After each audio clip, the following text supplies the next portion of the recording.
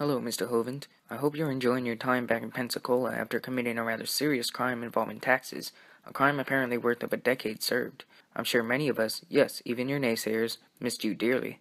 Unfortunately, it seems that there are some things that still need to be worked out on your end before your ideas can truly take off in academia. And this video will attempt to illuminate for you these problems that your naysayers have tried to tell you in the past. The particular topic of this video is about your views on biological evolution, particularly regarding the modern synthesis of evolutionary theory. However, instead of the approach that many before me have taken to enlighten you on what evolutionary theory is and what it predicts in the most general sense, I will instead show you how we know that populations of animals and other life forms can be unified in a nested hierarchy, just from simple deduction, in an effort to show you why one of your favorite words is of no real value. Once you've shown why this word does not mean anything, you'll then realize how intuitive evolutionary theory as a whole really is. So, can you tell me what this animal is, Mr. Hovind? Would you agree with me that this is an ostrich? Here's a question then. How exactly do we know that this is an ostrich? After all, the word ostrich is just a label that we give to this living organism that has certain characteristics.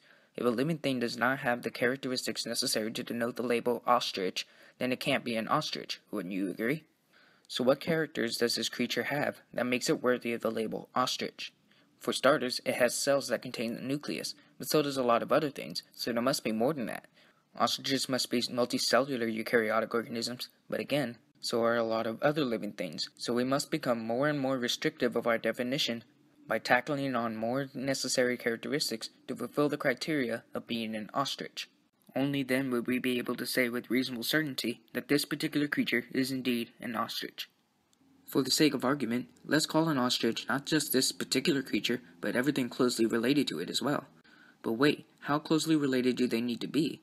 As most of us realize, offspring of a sexually reproductive species are not usually identical to their parents. There is always going to be variation as long as mutations and independent assortment can occur. So my next question is, should the slightly different child of a creature that fulfills the definition of being an ostrich also be called an ostrich?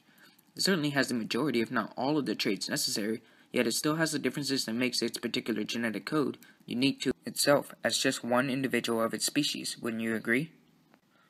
We must then find the traits or the trait that we can use as a final determinant to decide if it indeed belongs to this arbitrary group called ostriches, and anything that fits into this group should thus be called an ostrich, regardless of the uniqueness that they do have.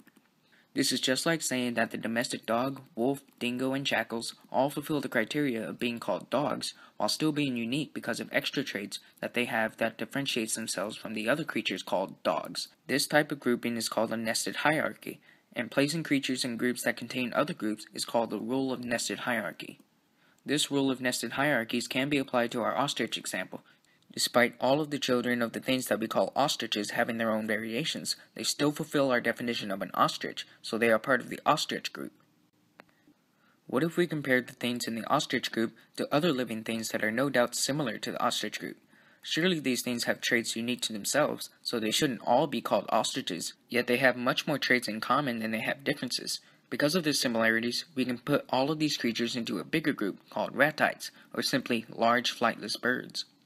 Keep in mind that I haven't applied any sort of evolutionary theory into this classification scheme. I'm simply grouping these creatures that have similar characteristics into one group, which helps us quite a bit to describe exactly what this specific creature ought to be called, such that if we know what large flightless birds are, then we can simply add more restrictive characteristics to our criteria that makes the ostrich different from other large flightless birds. We call this group the large flightless birds, but what about other flightless birds that aren't large, like penguins? They're most certainly birds, and they're flightless. They only differ in their sizes and lifestyle, so if I may, Mr. Hovind, would you disagree with me if I put the penguins, the ratites, and all other creatures with feathered wings, yet cannot fly, into one big category called the flightless birds? Would you then disagree with me, Mr. Hovind, that the flightless birds are part of an even bigger group called modern birds, that have all of these characteristics up to the point of having feathers and a toothless beak? I'm sure most people, including you, Mr. Hovind, have no problems with this grouping, where everything that has the characteristics of eukaryotic cells, multicellularity, tissues, etc., up to having feathers and a toothless beak, fit the definition of a bird, so they all ought to be called birds. Question then, Mr. Hovind, is this a bird? This creature certainly has a skeleton that resembles a bird, and we can even see traces of its feathers around its entire body in a pattern we would expect from every creature we put together in the bird group. One of the most noticeable features of this creature would probably be its teeth within what looks like a primitive beak.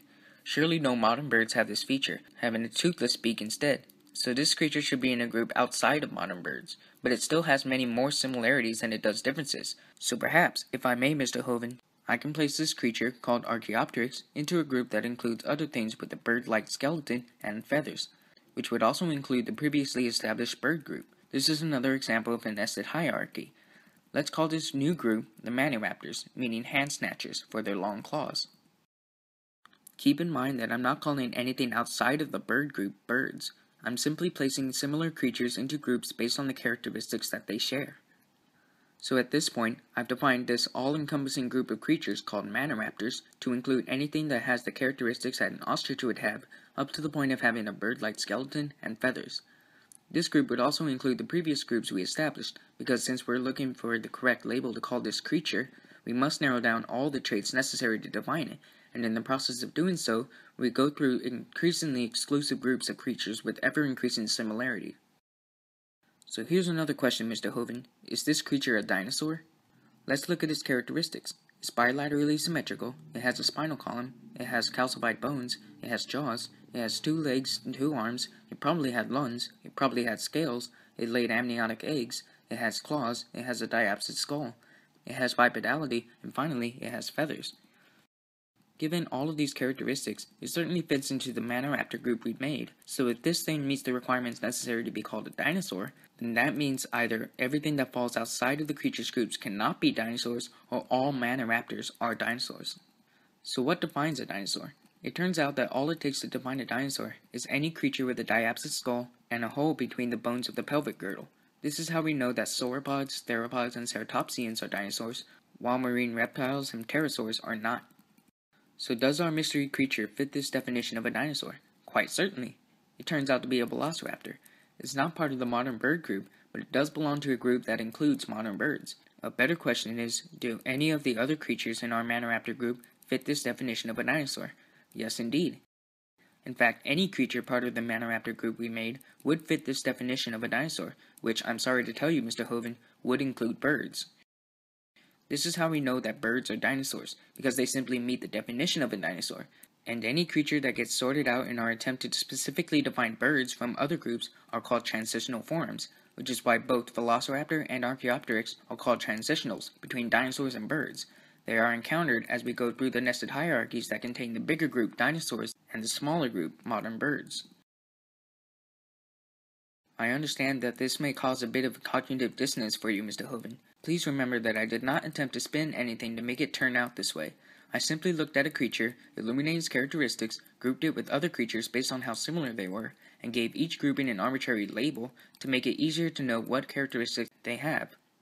Doing so is precisely what allows me to say that ostriches are ratites are flightless birds are birds are maniraptors, and, as we've now shown, maniraptors are dinosaurs.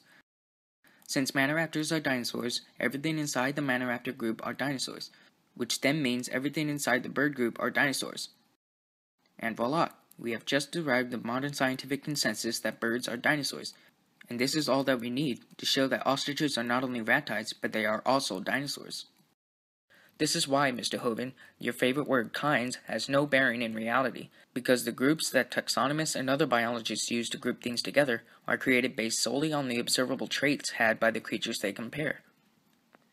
This same methodology that led us to conclude that birds are dinosaurs also leads us to conclude that humans are apes, that apes are monkeys, that monkeys are primates, that primates are mammals, and so on. And this, in effect, creates the very evolutionary tree of life that is corroborated by the fields of genetics, paleontology, paleoanthropology, and everything else in biology and beyond. Looking at the broader picture, all of the groups that we can consistently create by comparing characteristics is navigated by simply adding new characteristics to a group's definition, in order to come to a very specific creature that undoubtedly fits the most stringent definitions that can be verified. This also demonstrates that new groups, and by extension new species, can appear by a creature developing a new trait that differentiates it from the others. For example, if we have 2 mammals that give birth by laying an egg, they may be placed into a group under the title egg-laying mammals, or monotremes. However, suppose that one of the creatures inherited a mutation from its parents that made it skip the egg-laying and kept the egg inside the mother instead. Now it has a new trait that we can use to create a new group within our starting mammal group, indicating a nested hierarchy. In this scenario, creatures with all of the characteristics needed to define a mammal must also be accounted for how they give birth, and doing so will land them in either the egg-laying mammals or the live-bearing mammals. Despite this differentiation between Prototheria and Theria, they are still part of the mammal group because they still meet the definition of a mammal, only now they're a specific type of mammal depending on their birthing mechanisms, just like how humans are just a specific type of ape, apes are just a specific type of monkey, monkeys are a specific type of primate, and so on. This is how evolutionary changes begin, Mr. Hovind.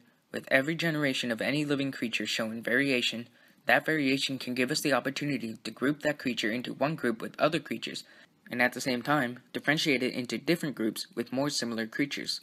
This is how we can empirically demonstrate not only that one group is part of a larger group, but also that one group can give rise to new groups, which is precisely what evolutionary theory predicts, describing the biodiversity of life.